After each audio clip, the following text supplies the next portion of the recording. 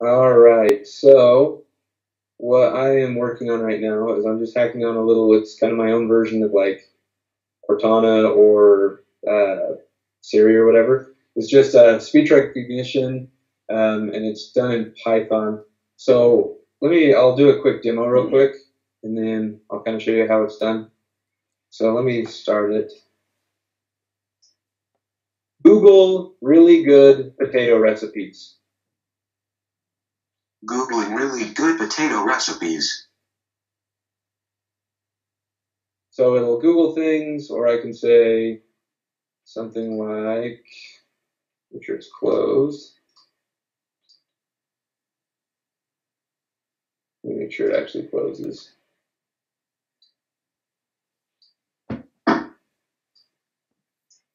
Open terminal. Opening terminal. And it opens up my terminal.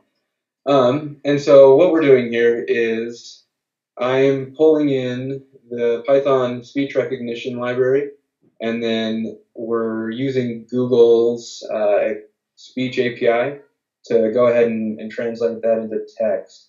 And so this right here is what gets it from. You just have to do the pip install speech recognition. You might actually have to do the pip install PyAudio as well. And then we pull it all in and we handle it with Google. You have to have a Google Secrets key to access their API, and that's actually this is what we're doing to get that back. No, that's not what we're doing to get that back. But the Google API is handled over here in Secrets. So I've got it saved in here, and mine's saved somewhere else. But to get it, you have to sign up for their Chromium dev list for it to show up in the API. And even then, they limit you to, I think it's 50 requests a day. I'll bring that up real quick.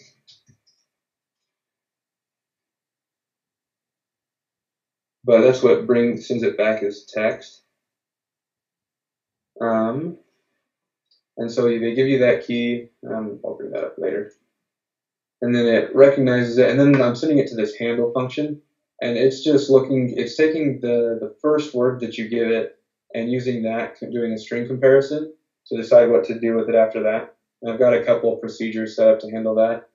So the web procedures right here, if you want to Google something, it'll call this web browser.open, which is built in with Python, to just go ahead and Google search for that, and it'll open it up in your default browser. If you want to open up a command line or do anything with the command line, you can just do it with the OS system. So I can make it say something if I want to go, say Ben is cool. Ben is cool.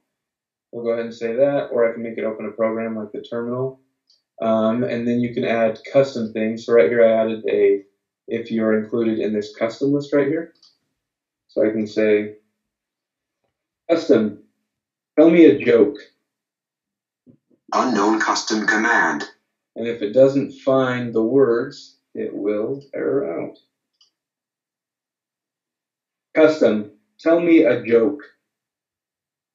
Hiroshima 45. Chernobyl 86.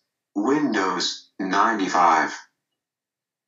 And so it's pretty basic right now. The next thing I'm going to try to do is put actual speech recognition in there so that it'll go through and actually try to figure out what you're trying to say to it and handle more than just basic commands. But yeah, that's kind of where it sits right now. Any questions on that? No, this looks really cool. Yeah, and I've got it up on GitHub if you guys want to check it out. I'll post a link so you guys can find it, but it's up here, and I've got the README on there. So the natural language toolkit I'm actually not using yet. That's the next thing I'm going to try to implement. But you just go get the Google API and you change your secrets and your custom file because those get ignored. And then this is the Google API right here. You sign up for this, and they just walk you through, and you get your API key. Don't look at my API key. Oh well, it's too late. No, I'm looking after this. Really? Oh well. But it'll show you how many requests you have. So it does limit you to 50 a day. And there are other things I can use, but the Google one seems to work the best.